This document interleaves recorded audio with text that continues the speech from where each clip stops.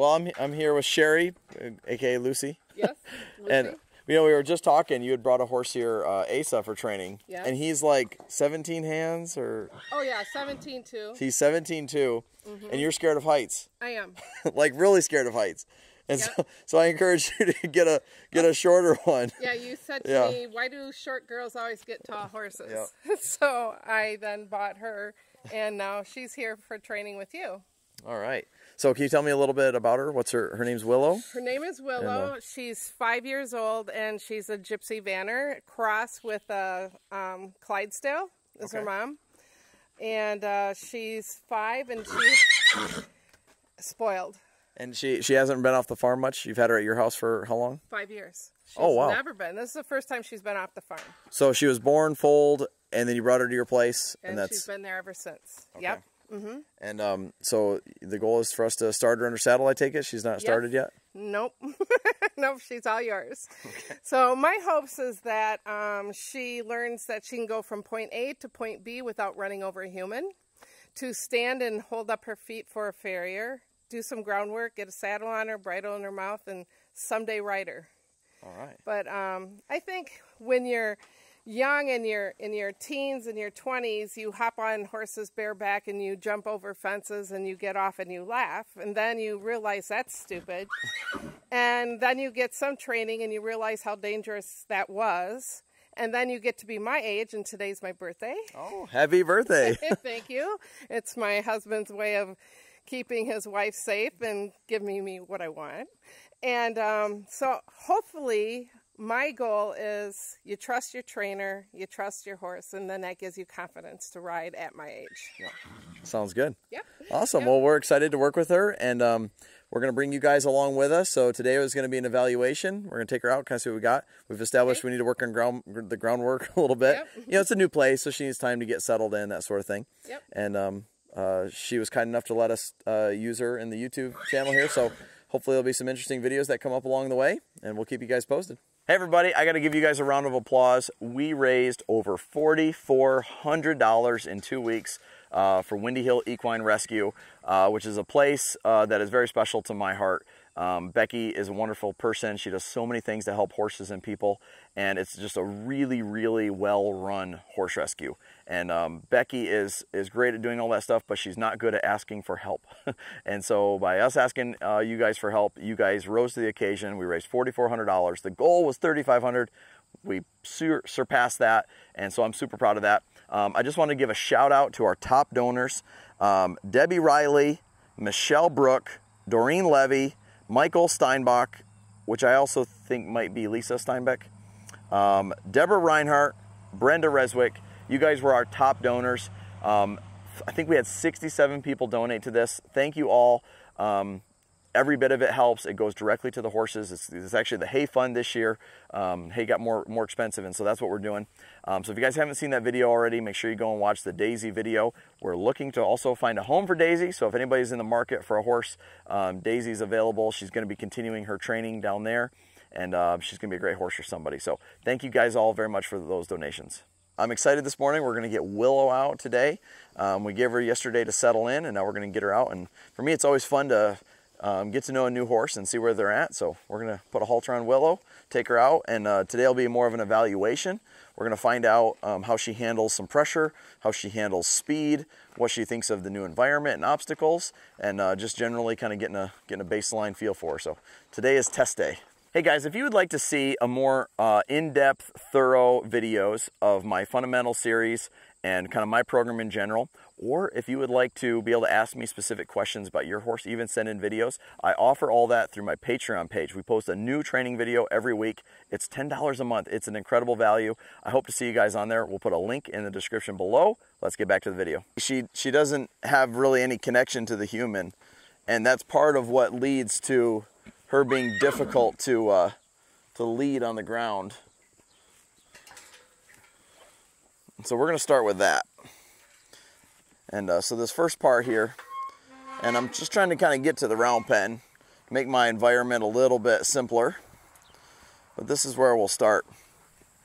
You know, she's calling out to the other horses and has no problem kind of walking past me or eating grass and things like that. And something that Lucy disclosed to us after the interview was that she had actually had this horse push her into a wall and she broke her wrist or her hand or arm or something like that.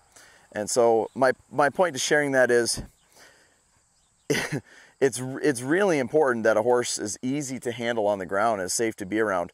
Because any of these behaviors would also happen under saddle, like her just kind of taking over and doing whatever she wants would happen under saddle when we start her. So that's one of the goals. But if they're not safe to be around on the ground, that's going to be a tough deal, a tough place to start. So fundamentally, going to the horse's hindquarters and getting those to yield first is going to help her lower down. I would say a lot of this behavior is not her trying to be pushy or dominant towards me. This behavior is her being a little worried and concerned in the new environment. So by me getting control over the hindquarters first, it should work pretty well. We should get pretty good results right away. And that will help her start to decompress a little bit, start to relax and settle into the new environment. You can see her head is up and she's in more of that almost concerned, hyper alert state of mind. And you can see she's kind of paying no mind to me here. So again, we're going to add a little pressure here. If I felt like this horse was more pushy and dominant, so watch again, I'm tapping here and I'm going to create a situation where she's going to find relief when she looks at me. So watch this here. We're just keep going to these hindquarters, keep making this uncomfortable until she disengages them. And her response here was to go forward. Right there. She started to disengage a little bit. She's kind of sort of looking at me, and then we're going to let her get relief here. Now, she didn't really acknowledge that. Okay, so we're going to need to do that again. But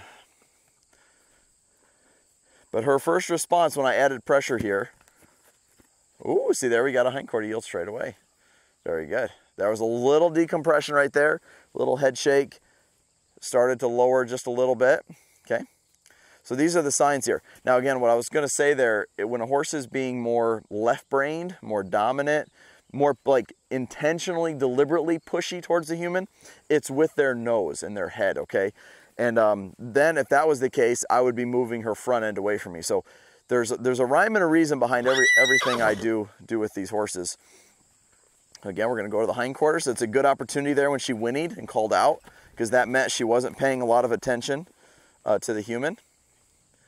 And my goal is to drive her more with the stick. The rope is here as a safety net. So I'm not teaching her to lead. She already knows how to lead. So I'm putting pressure here. And if she goes to walk off, then she hits the halter. Again, that's a tiny little adjustment, but it makes a huge difference. So the end result is going to be that she'll actually yield her hindquarters and face me with no halter and lead rope, because I'm going to the stick and string first. So we need those hindquarters to cross over. That inside hind, that left hind needs to step over the outside right hind. There.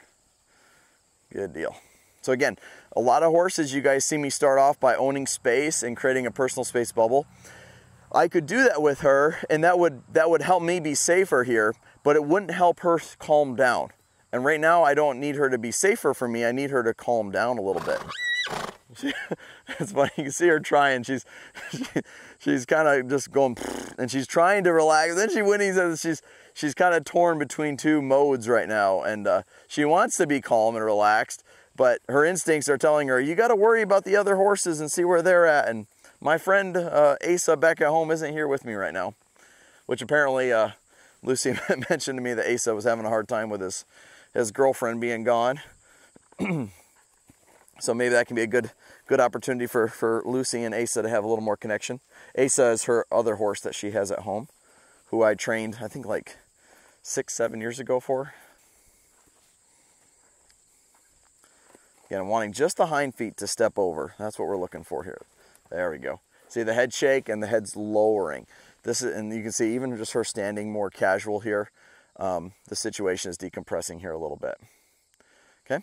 So now I'm just going to start to kind of go for a walk.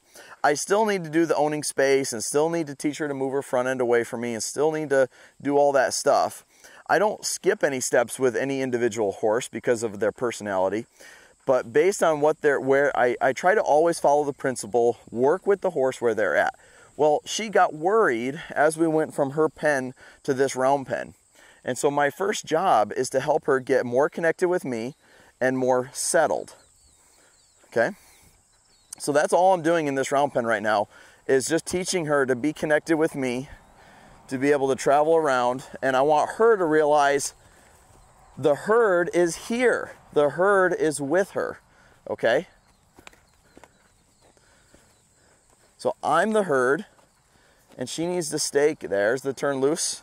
So again, I kept tapping there because she hadn't actually crossed over and stepped under.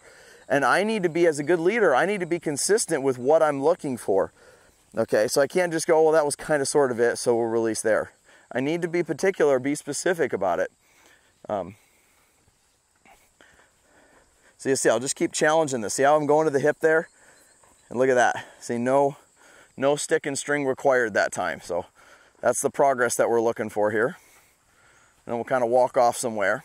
The other thing that's important with this is I'm not just standing around talking to the camera here. I'm moving around. I'm giving her something to follow. There's kind of an old joke of, what does it take to be a leader? One follower. So if your horse can be that one follower, then you can be the leader. Okay? So by me kind of out busying her and just moving around, I'm giving her something to pay attention to. And then each time I'll just keep challenging this here, saying, hey, can you stay connected with me? You know, if you think about it, anything that we would try to do with her, saddling, riding, more groundwork, if she's calm and she's paying attention to us, then what she doesn't do, she just won't know how to do, right? But if I try to just power through and I tried to do other things with her, do the obstacles, saddle her, ride her, whatever, and she's not paying attention, her mind is a little worried, she's a little bit off with the other horses mentally, then anything is going to be challenging at that point. So baseline, I want to start with a horse that's connected with me. And this is kind of my whole deal of just building a connection with everything we do. It's funny, in previous videos, one of the comments that I've gotten from people is, why don't you do the join up? Some of you might be familiar with Monty Roberts, and he has the join up system, which is fine. There's nothing wrong with that. But to me, bringing her in here and asking her to circle me for a half an hour until she gets a little tired is actually not going to be as beneficial as me taking, I mean, this has been a few minutes of getting her calmer and more connected with me, and I didn't have to run her around. So I always try to take the path of being direct with what I'm looking for in terms of, like, not just exercising her in order to get her calm. Direct as in going to the hindquarters to get her to decompress, to face me, is going to be a more efficient route than just moving her feet around a bunch. So there's a rhyme and a reason behind everything that we do here. So now that we got her a little bit more connected, now I'm going to check out some basic yields. Okay, so I want to just kind of see she understands bringing her head down. Let's see how she backs up here. So again, today's evaluation day. I want to know what I've got myself into here. That's what it's all about. So let me know in the comments, what are some of your favorite yields? If you're going to go horse shopping and look for a new horse, or you're going to work with a new one, what are some of your favorite tests that you like to do with the horses? Okay, I'll tell you what, one of mine is I'm going to get the flag out, and I want to see what her response is to the flag. The other one that's one of my favorites that we're going to get to here in a second is taking a horse through the obstacles. That's one of my favorite. I love to see what is a horse's natural response to obstacles. So we're going to take her shopping here in a minute. Now, Lucy said she had trouble with her feet. And I'm going to say that right off the bat, if the horse is not connected with you and they're a little worried, they're going to be hard to handle their feet. So imagine me trying to trim her feet today, or the farrier was here and he was going to trim her feet when I first brought her in here and she's not paying any attention. Now, she's already more relaxed and paying attention, so I imagine her feet are going to be easier to handle now. But I do want to know baseline, is she trying to kick me? But she seems pretty willing and cooperative there. So I'm thinking she was probably a little worried and distracted, and that was what was causing trouble. So right now, all the yields feel good, which is kind of what I suspected. I don't think she's going to have a lot of trouble with yields. I think it's going to be more about keeping her connected and settled with the human. I'm going to ask her to flex here.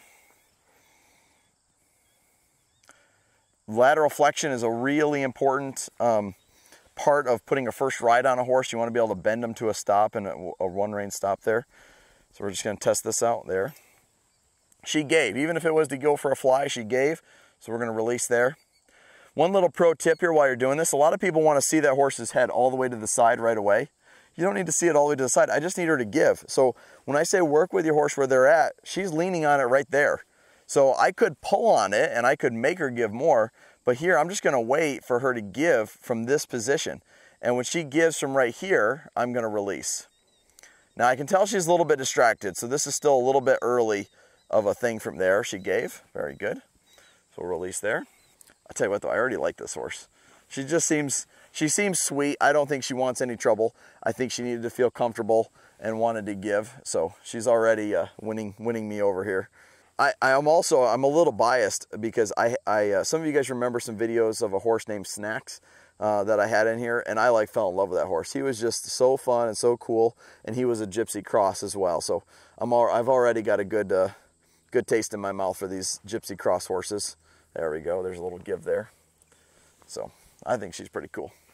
So I'm going to go ahead and test her now with accepting the human. Again, I'm expecting this to go pretty well. She's 5 years old, so we're probably going to run into some issues maybe when we start asking her to work a little harder. But at 5 years old, I know she comes into the barn every night, so she's probably very comfortable with humans, which is a good thing because that's one of the pieces that we need for her to accept. Oh, a little jumpy there, so I turned up the volume here a little bit. Again, I'm going to wave her. We call this the drunken sailor test. And something that's interesting. Oh, and then we got a little worried Winnie there.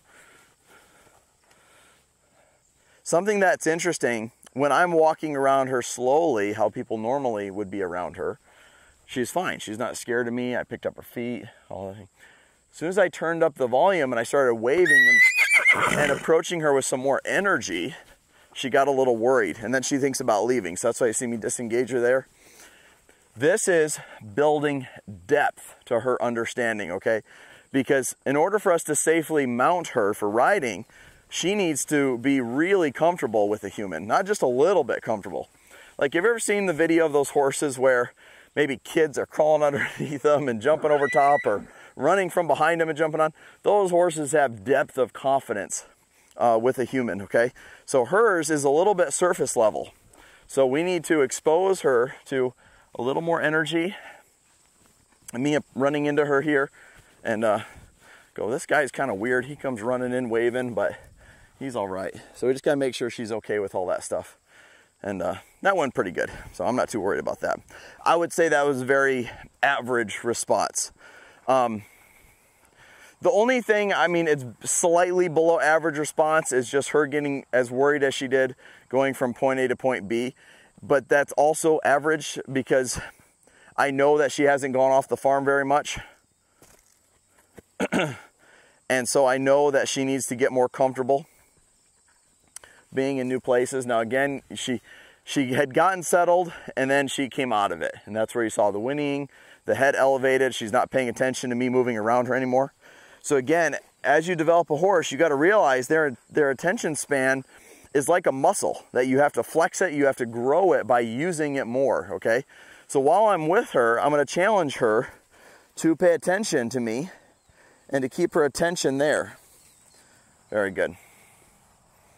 Now you see her head coming down. She's interested in me. She's connecting with the flag. So we're going to go ahead and work this flag here a little bit. So this test is, can she read my intention and not the flag? And you can see she's not reading my intention whatsoever. She's only reading the flag. So because she had such a significant reaction, I'll go ahead and take her away from it. But again, this is a test. So when I'm doing a test, I want to see what their responses are. I could have, wadded the flag up. If I said, my only goal is to touch her with it, I could make it really still. And I could present it to her like this. Okay, it's okay. Well, that would be to get her used to it. I'm not trying to get her, I am getting her used to it, but you have to understand, today is test day. It's evaluation. I want to know where she's at. So I'm kind of, sort of giving her, see, there she went to kick me. That was her getting defensive about this flag. So this is, again, tells you that a lot of her confidence is just surface level.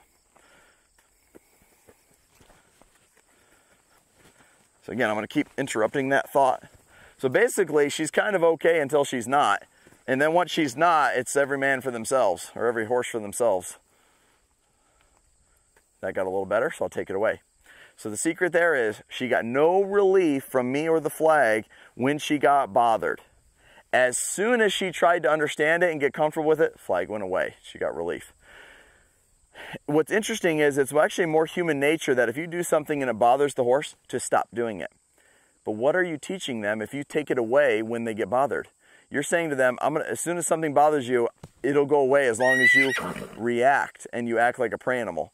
My job is to challenge her to not act like a prey animal. So again, there, she backed away from it. That's fine. I didn't say you had to stand perfectly still. I just said you can't run me over, try to kick me when I'm waving the flag, okay? So she chose to retreat the situation a little bit and back up. That's a better response. One of the things you could just ask yourself, could I ride that? Okay? And it's like, when she backed up a few steps to get room from her and the flag, you go, yeah, we could ride that. But could she handle, would you want to ride it if somebody's working a flag or something's bothering her and she starts, moving all around trying to kick and trying to escape? If you were sitting on her at that moment, that's when she might think about bucking or doing something more dramatic. Okay, so now I'll go ahead and walk away from her as I'm working the flag here.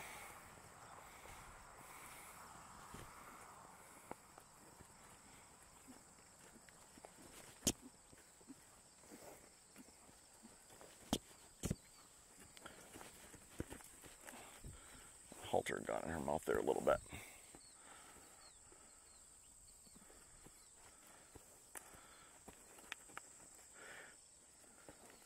Now, again, you see a little reaction when I'm moving the flag. I'm trying to move around the flag in a way that's right on the edge of what she can handle, okay? And that's where I'm operating at. I'm not trying to make this as easy as possible. This tool is an exposure tool. I'm trying to expose her to pressure. So just this flag moving is pressure. I don't have to be touching her for it to be pressure. I'm trying to expose her to something going from the ground to on her back. This is emulating the rider stepping up and down, the saddle pad, fly spray, the farrier. This flag is representing all those things that could possibly go from being on the ground to touching her and getting her exposed to those things. And again, it's not brand new to her, but it's kind of surface level. That's kind of what we've established. And so we need to build some depth of understanding to these sort of things with here. I really find it interesting that people would comment, run them around the round pen and get them tired, but man, it'll make everything easier. It's like, yeah, it'll make it easier. Imagine if I brought her in here and exhausted her running around the round pen and then I tried to do stuff.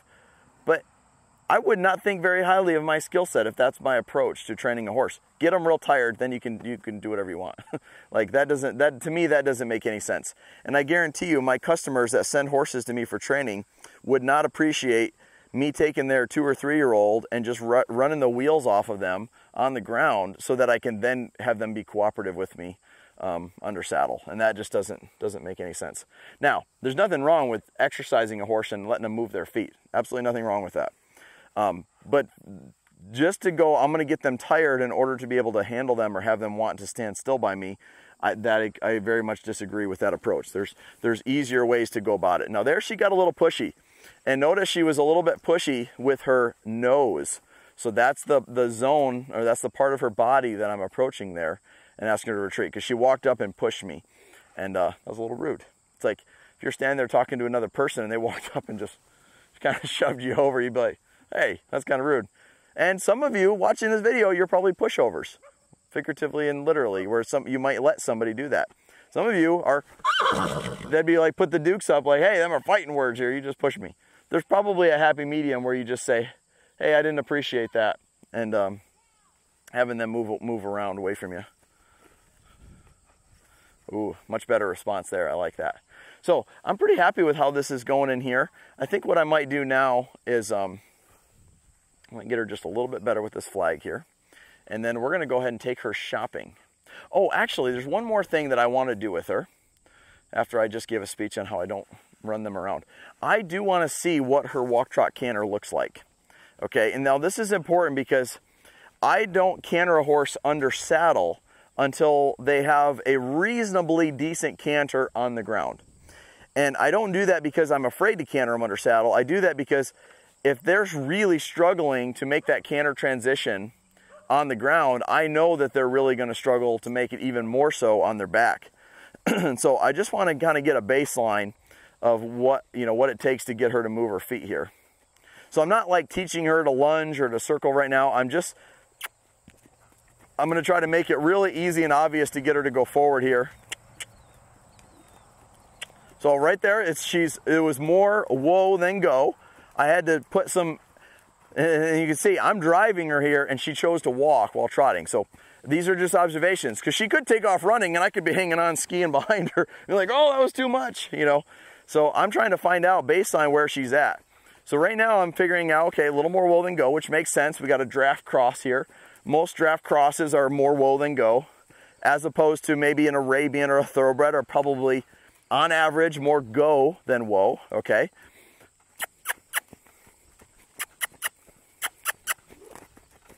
Ooh.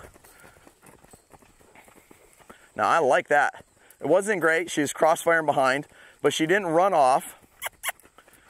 She stepped into a lope. And I am very, very thrilled with that. That for a horse that's had not a lot of handling, for me, that was a really fantastic response. Now that was to the left. Let's go ahead and check it out to the right. Again, I'm just trying to see what is her go-to. She didn't run off there. She stepped off into the lope pretty nicely here. She didn't take me sand skiing behind her. She didn't drag me around. She stayed soft on the line. Again, these are all the little things. She took the right lead. She did crossfire a little bit behind, but that's her finding her balance in a small space here. So overall, that was a very nice response.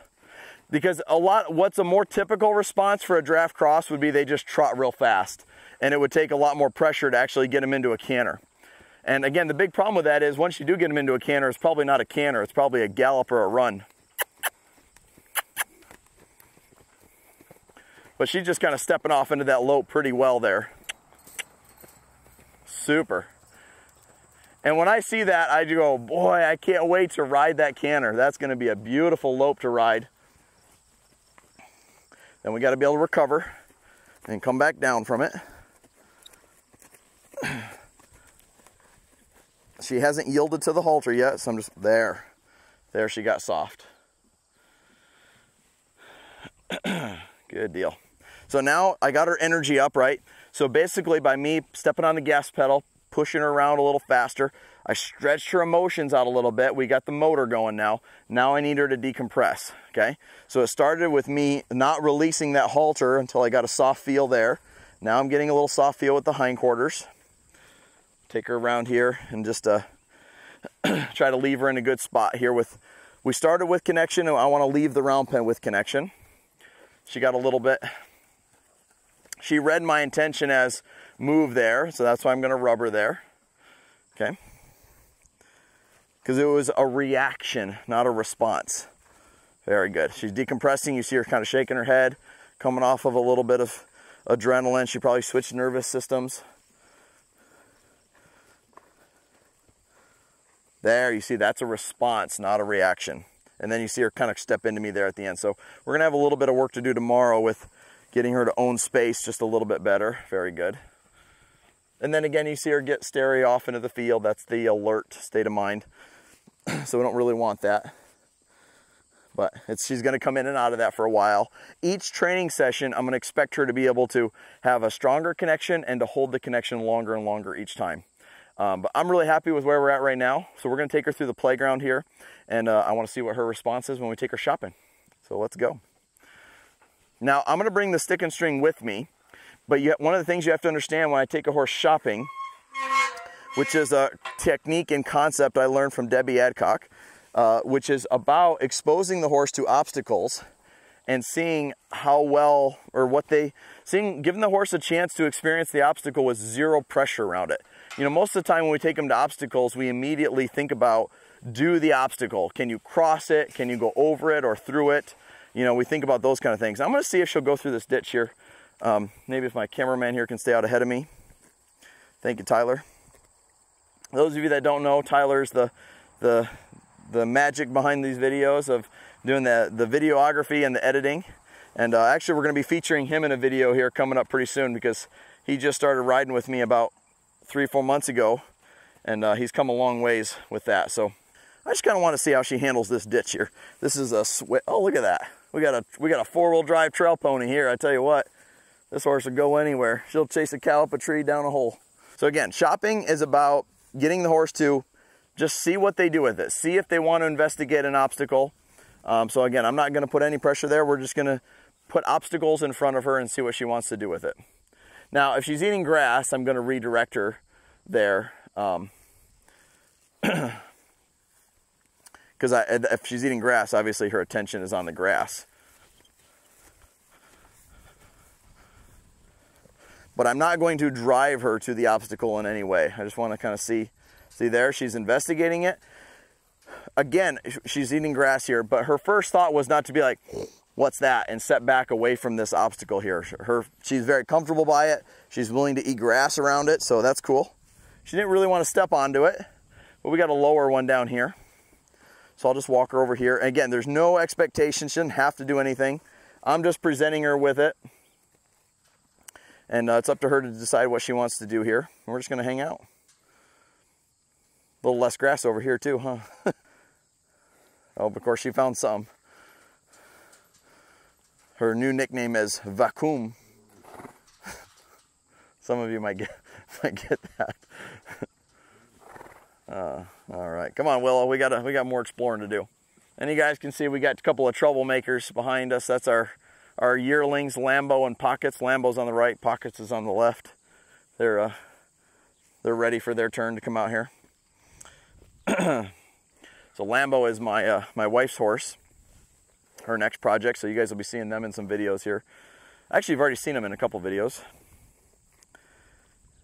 But I don't like to overhandle the young ones. I see a lot of people, they go like, how many things can we get our young ones to do? I think there's a point where you can do too much with them, and you end up taking a little bit of what's natural to a horse away from them. And so I don't like to overdo it. Okay, now one of them's got their foot through a gate, so oh, this is perfect. Oh, luckily he puzzle solved that. I think I'm going to go ahead and shush them away from the gate, because I'd rather him not continue to do that. Good. I'll just push them off a little bit here and go find another obstacle to explore. But I think you guys could agree with me that already this is going a little bit better. She's more concerned about grass now than she was earlier, which tells me she's more in the automatic and behavior state of mind. If she's willing to eat, she's more relaxed and settled. And eventually I'll play the don't eat grass game with her. But for now, we're just going to go do some shopping. Oh. Now see there, you can see her deliberately avoid the obstacle, and that's fine. There's there's no got to here around the obstacle. But I'm not going to let her eat grass too terribly long before I redirect her. And again, I'll just yield those hindquarters. So this one, I do get the impression she's thinking about avoiding a little bit on the ends there. Now she's exploring it. And you guys see that? Oh, and she found some more grass. That was a false alarm there. She tricked me.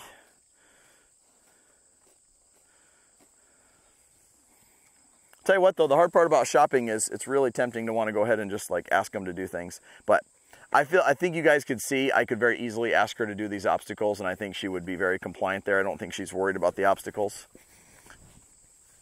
But we're just taking her around and just showing them to her today. Shopping is on the list. You know, and you think this horse is 5 years old. We've waited this long to start her and everything. We don't have to fit everything into one day. I don't have to saddle her up and ride her today. I don't have to make her do all the obstacles. I can give her time to adjust and process.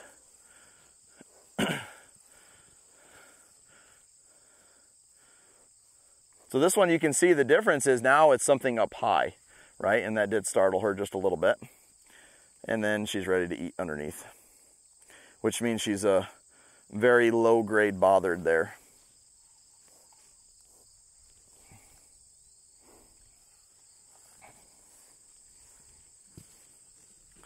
Now let's just leave her here and let's just see how long it takes her to switch. Because right now she's a little bit concerned, would be the state of mind that she's in right now. She's not, I wouldn't say she's alert, like she's concerned, which means comfort matters. When they're alert, they're thinking about being worried about their safety. When safety is on the line, they don't care about comfort, which means they will hurt themselves trying to flight from fear. When a horse is concerned, they care about comfort. So her reaching back and getting that fly off her side tells me she's also thinking about comfort right now. So she's not that bothered, okay? Because she could still notice the fly there. Now there, she's kind of stepping forward into me again, getting comfortable. So again, we'll just keep presenting it to her. She can do what she wants with it. Now that was curious. She went to smell it a little bit. She stepped through it. So again, we got all this being offered to us just by being patient. If I had put pressure on her in that moment, I probably would have caused her to be a little bit more defensive. She had a little bit of a blowout there. I'm gonna go ahead and add a little pressure here. Redirect her attention back to me. Now, kind of an interesting obstacle that we have out here, we call this our rock garden, okay? And what I use this for is to take horses that were raised in the city and I teach them to walk and trot through it and pay attention to where they're putting their feet.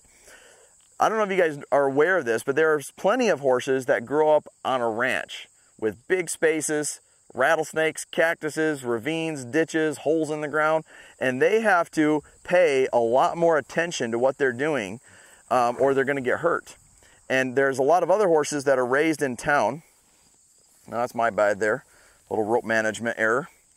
There's a lot of horses that are raised in town. What I mean by that is, even me, if I raised a horse here, they're not that exposed to, you know, lots of things that they really have to pay attention to. They don't have to travel very far to water. Hey, we bring it out right to them, okay? But horses that grow up on a big ranch, they really have to pay attention. It's a little more natural, a little more wild. And so horses that didn't get that upbringing, I like to challenge them with some of these obstacles to where they got to pay attention to their feet. Obviously, she's handling that very well. So horses that tend to like trip a lot, you know, again, pending it's not a health issue, which, again, I get that in the comments a lot too. It's like people think that I would be trying to train a horse here with the horse having a physical issue. Before I ever do anything that would be physically challenging with a horse, riding them, trotting and cantering on the ground, I always make 100% sure the horse is completely sound and able to do that. And I'm fairly qualified myself to read the horse and do that because I've done it with thousands of horses. But if there was a horse that has a behavior issue that possibly could be physical, the owners always get a vet to check them out before they bring them here. And then along with that, my wife is an equine rehab practitioner, which means she's a physical therapist for horses. And so she is really good at studying movement. So when horses, now I really like how she just explored that. Horses that have the slightest little glitch in their gait, she would pick up on, you know, more than I would. You know, as good as a vet would pick up on the movement. Now, she doesn't do all the ultrasounds and x-rays and the diagnostics that vets do in that regard, but she has a great eye for that movement. And so I just want to share that we just take a lot of pride and care in our horses and making sure physically everything is ready to go. So this pole is not too difficult, but it is you know, versus the go under, this is a step over. And I'm telling you what, this is a 4-wheel drive trail riding machine right here.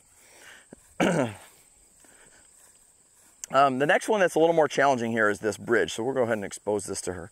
Or it's a bridge teeter-totter combo. So we'll see what she thinks of this one. But she's handling this shopping really well. So I'm super pleased with kind of where she's at. And I think this is the last thing I'm going to do here before I quit her for the day. We learned a bit about her. We know that she doesn't that easily connect with the human. She wants to kind of look off and pay attention to other things. So that'll be a big priority. We know that she needs just a little bit more depth and exposure to a lot of things. We did not find any major holes or problems that need to be addressed. Mostly the connection thing, getting her to pay attention to the human will be the key. But overall, I found her very enjoyable to be around. And I think this is a good start for our partnership that we're creating here. So we're going to bring you guys along for the journey. Hopefully we'll use her in some more videos. So thank you guys for tuning in. If you haven't already, hit that subscribe button. We'll see you guys on the next one.